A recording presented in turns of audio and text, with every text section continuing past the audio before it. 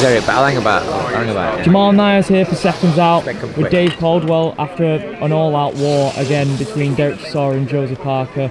Does Derek even surprise you in the heart that he shows in there, given all that you've been through? Yeah, because that was just extra level shit. That was just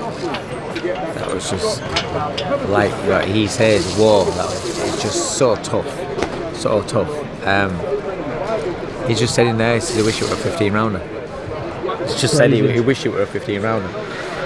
But yes, some people are made differently, and he's made differently. He's definitely made differently to the majority of us out there.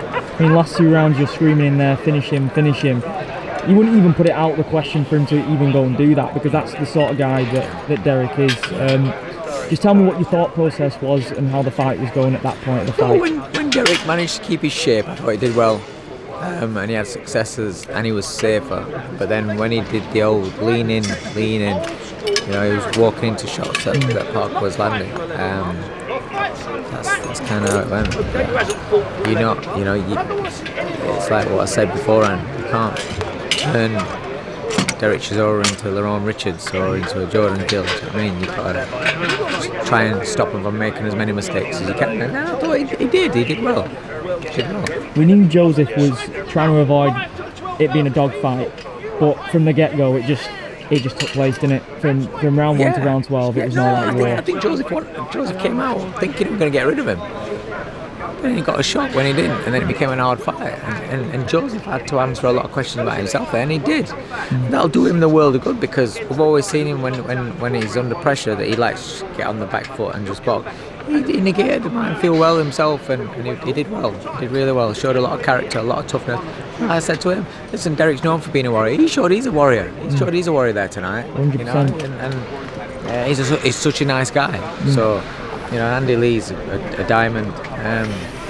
You know, good people. And I think when I hear people digging out Parker and saying about how he really got a heart for it and things like that, you can put it to bed now because you're not playing out there.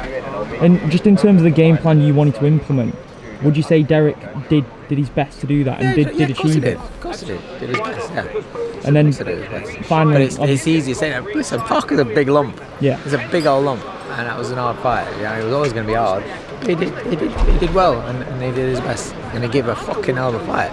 And anyone that says he didn't, fuck off. Yeah, no, I agree with you. It was an amazing fight, and obviously those retirement talks are always going to come. I don't want to see it. Yeah, listen, don't ask me. Yeah, I'm saying what would you want retiring and things like that, because at the end of the day, that's not my business. It's not your call. That's not my business. I'm asking, right? as someone close to Derek and someone who is would I want him to go through all that shit again? No, I don't. You wouldn't want to. But I won't want to see a 21-year-old Opie Price going through fights like that. Yeah.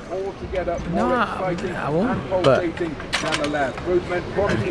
he's always said, listen, Derek's man enough, old enough, experienced enough to know for himself what he wants to do. And you can't tell Derek Chisora what to do. But he's always said that he will know, and his family will tell him when to call it a day. Nobody else can say what they think, but he'll make that decision, because that's who he is. That's what they believe. Dave, I really appreciate your time. It's a hell of a fight. You got to be really proud of Derek for that one. I'm massively proud of him. Massively proud of him. Good man. Thank you. Cheers, mate. Thank you. Appreciate that.